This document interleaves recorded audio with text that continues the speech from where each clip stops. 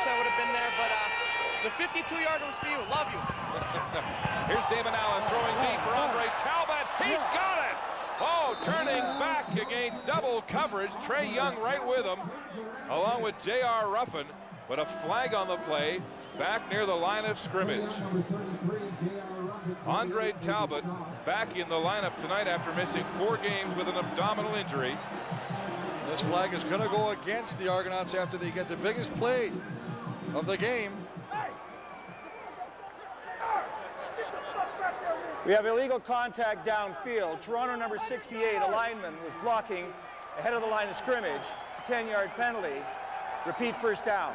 You know, this is always a problem when they try to shovel and the linemen are going downfield to block, and they fake the shovel and throw the pass, and you've got linemen downfield. And a lot of the times, Mark, they don't tell the lineman it's going to be a pass. They say, run it like it is going to be a shovel.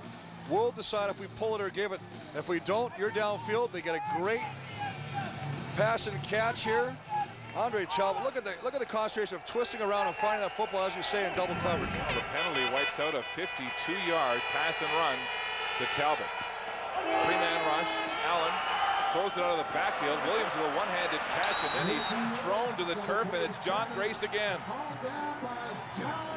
5-yard gain as Grace makes the tackle, getting the start in place of the injured Khalid Abdullah. Now everybody's saying, hey, how come we're throwing the ball to Ricky Williams every play?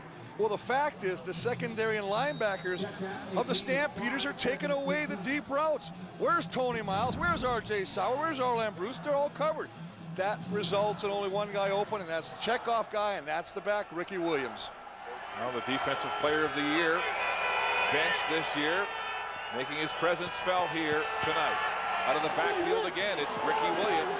Williams is stuffed.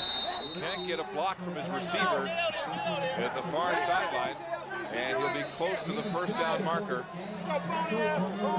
Sorry, close to the original line of scrimmage, and it'll be 3rd down and 8. Well, they're playing right into their game now, and that is play the game in front of you, and they're doing exactly that.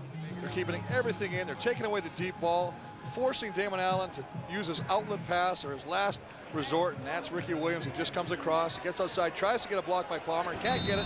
Another punting situation. In your Rona game notes, you said that the Argos need to diversify their assets, and they're not really doing that here offensively early. But all Ricky Williams on the ground and through the air, and the Argos with but a point on the punt single from Prefontaine.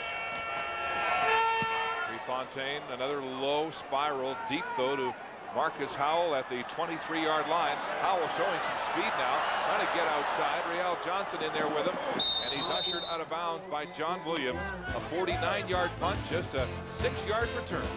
You're watching the CFL on CBC from Calgary.